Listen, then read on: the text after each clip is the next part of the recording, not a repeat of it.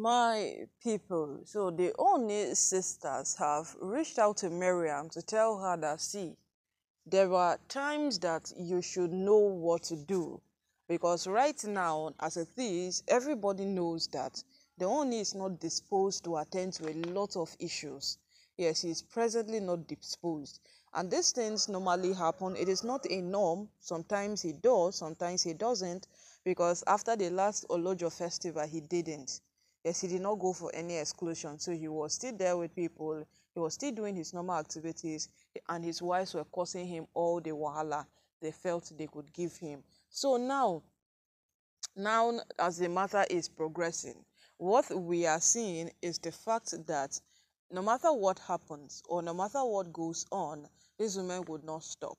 Yes, and you know that these kind of things cause a restless mind for someone, because only is in exclusion period. It doesn't mean that he is not hearing things that are happening. Neither are they not are updating him on things that are happening currently within the palace, outside the palace, or the world in general. So now they will go tell him that, this is what happened, though, and he will be so tensed wherever he is.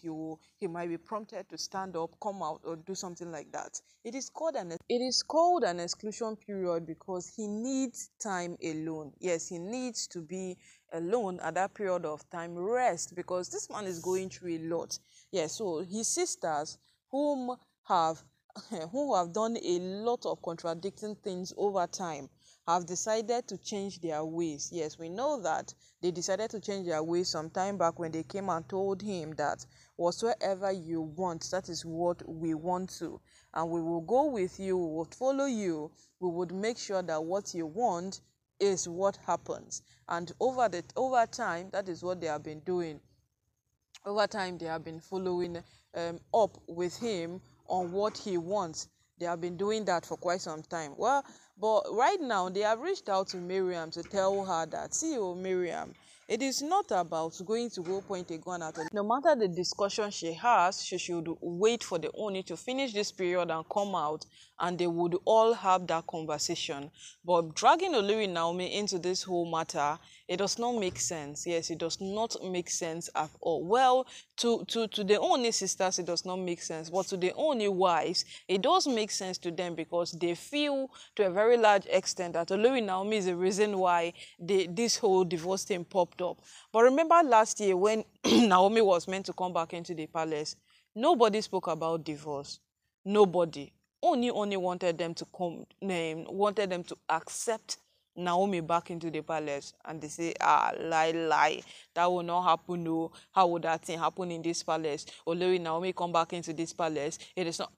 They started speaking all kinds of things. They spoke, and from all of this, yeah, speak that kept on coming out. We came to that point of realization that they have actually, or they have all these things they have been doing is to make sure that Naomi does not see the breaking of a day in the palace, because they feel threatened. They feel Naomi might take a lot from them. They feel Naomi might hinder them from doing some things. I don't know. Might not know per se what they feel, but they keep doing these things over and over again because somehow they feel threatened. Yes, they feel threatened by Naomi's presence. So how would they accept her back into the palace? Someone whom you are threatened by the person's presence, by the person's success, by the person's well-being. So they said no. And we could remember very well that it was because of their no and their numerous fighting that Ooni now later said, okay,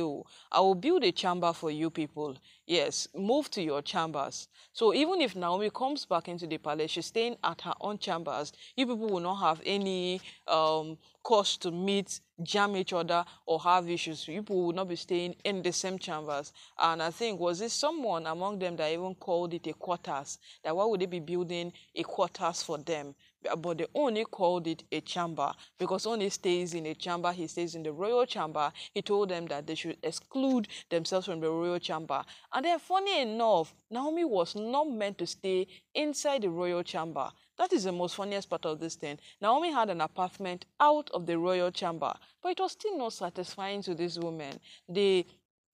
they are just categorically threatened by Naomi's presence day after day. So they kept on refusing. Their continuous refusal have brought us to this point we are today. If only they agreed at any point that, okay, since Naomi should just come back, no problem. If only they agreed, we would have all been on a different level today. But because they kept on refusing, they kept on saying, no, no, no, no, no, no, no. And then Olorite came and did her worst.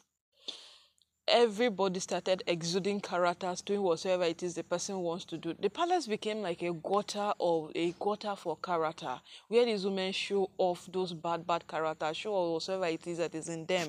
That is what it became like. And we all know that the Ooni would not appreciate any of these things. There is no way he would appreciate it. So when the Ooni opted for divorce, they said that, it's because of Olori Naomi, because you want to bring Olori Naomi back. Now you are sending us out of the palace. So, they started building things that does not exist. They started bringing out things that are not there. They started making things seems like they are there when they are not. And with all of these things put together, the Ooni became so displeased with every single thing that was happening. And as we speak today, this whole divorce thing did not just start in a day. It has been there all this while. He has nurtured it for some time, and he's only seeing what has been built for a very, very long time. Because if you'd ask, no man wakes up in a day and says that, I'm tired though, let's just get divorced. Things have happened, things have right occurred. Now that the Ooni have summed up every single thing his wives have done over the years and decided to say that I would not do again. They are beginning to make it seem like, this is it though, this is it. He has, in fact, they are just beginning to blame someone for it, and they are blaming Olori Naomi for it. So no matter what happens now, no Ooni is not disposed for any of this drama. Yes, he is not disposed for any of it. And that is why his sisters have come out to tell Miriam that, see you should have chosen another time to pull up this stunt so that Ooni can be available to address it for you. But you know that before this exclusion period started, Ooni went to Akure. Yes, he went to see Olori Naomi. Probably he told Naomi to go to Abuja during this period, that he will be off and not accessible by anybody. Well, we don't know, but let's wait and see how the whole thing goes, because whatever happens in the palace, my people, it doesn't stay hidden. That one we know it. It doesn't stay hidden in any way at all.